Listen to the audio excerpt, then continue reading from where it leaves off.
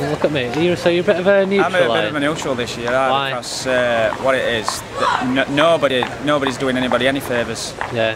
As we speak, sort of thing. Are there any issues that you? Yeah, Labour are absolutely crap. I voted them 10 years ago, and everybody's out of work. Right. I mean, Lib Dems would be one for me at the minute. Really? But, yeah, I'd say so. Lib Dems. What about the local elections? Do you know who your local councillor is?